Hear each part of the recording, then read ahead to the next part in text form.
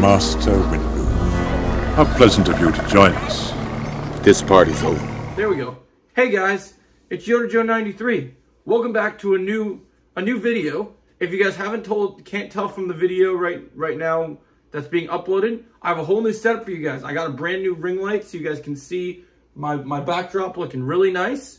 So today we will be talking about a video that is long overdue, and that is the rumor that Kevin Feige, president of Marvel Studios, will be taking over the Star Wars. And so not only am I going to talk about what it would look like him taking over Star Wars and why I think he's the best person for this job, but also who would be his team, who would be his cabinet of Lucasfilm, basically.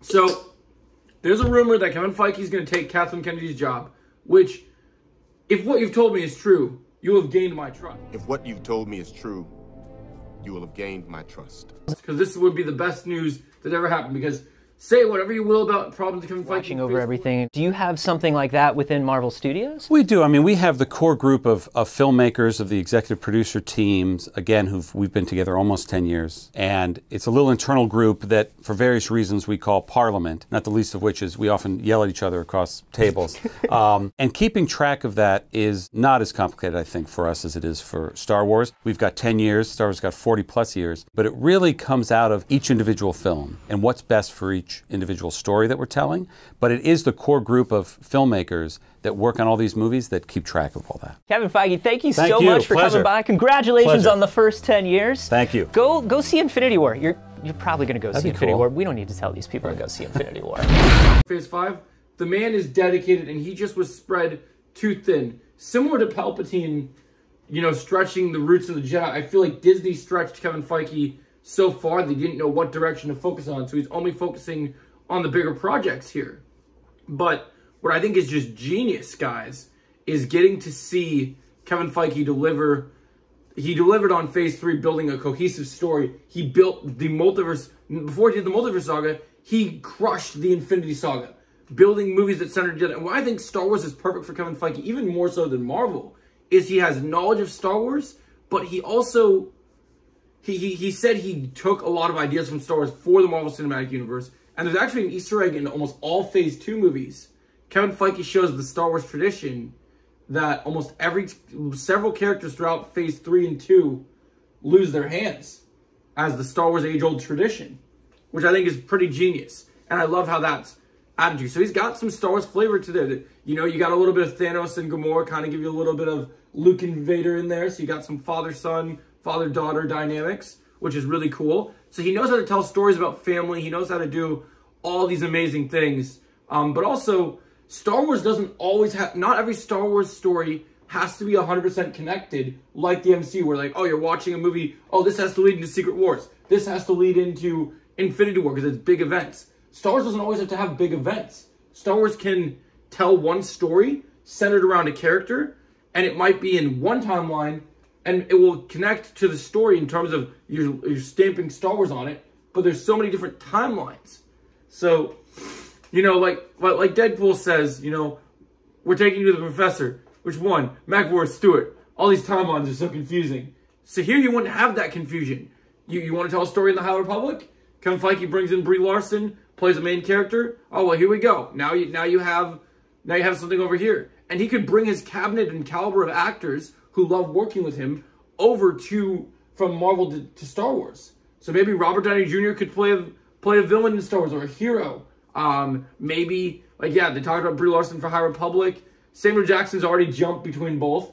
So that motherfucker's definitely going to come back. So he would tell a story with Mace Windu. So I think this would be great. But I also think it's important to talk about, so if he's the president of Marvel, or so if he goes over after Secret Wars to become the president of Star Wars, who is his team? Kathleen Kennedy's out the door. She gets the boot.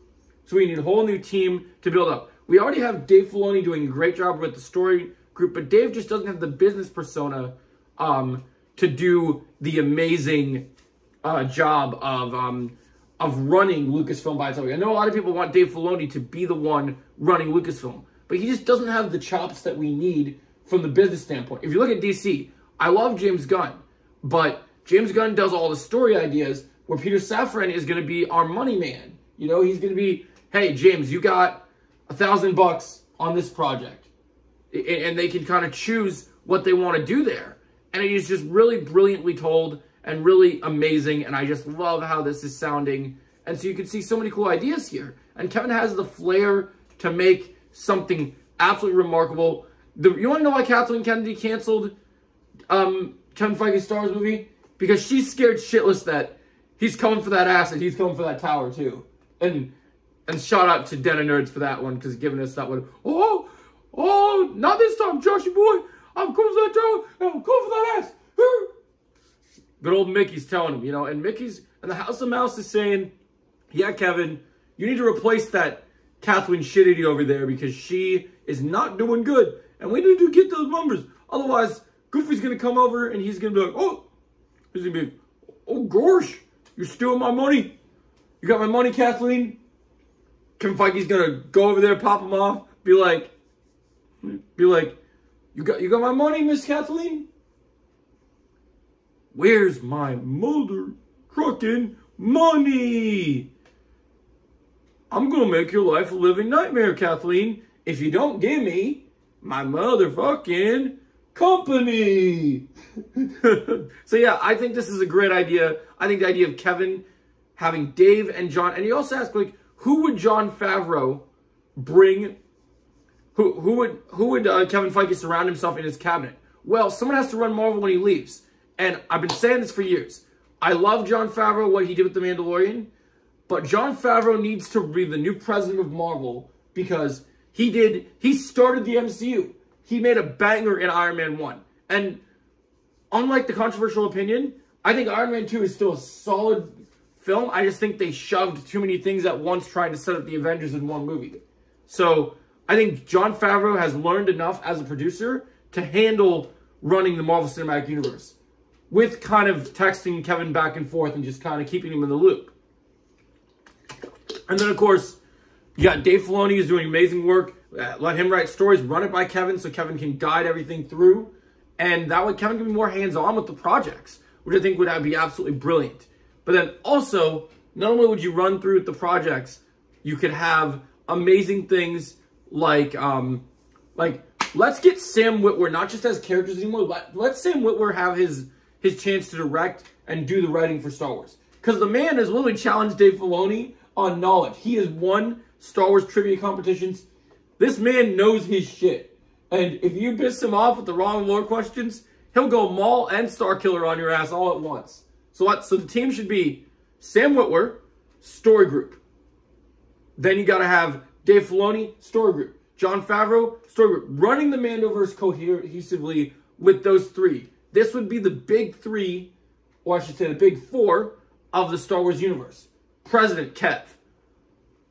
Story group being executive producer Jon Favreau, story ideas Dave Filoni, and of course, let's also get Sam Witwer. And not only Sam Witwer, but I don't know if he'll do it, but let's bring George Lucas as a consultant. Let's get Nick Gillard back. Let's have Hayden and Nick Gillard as consultants for choreography. I think it would be brilliant. So anyway, guys, if you enjoyed my video about Kevin Feige's Star Wars, let me know what you're thinking in the comments below. I absolutely love this idea. I know it's a rumor, but I think this would be really cool, and I'm hoping it happens. As always, if you enjoyed my video, make sure you hit the like, share, and subscribe button. And as always, I'll catch you in the next video. May the Force be with you. Have a marvelous day. Woo!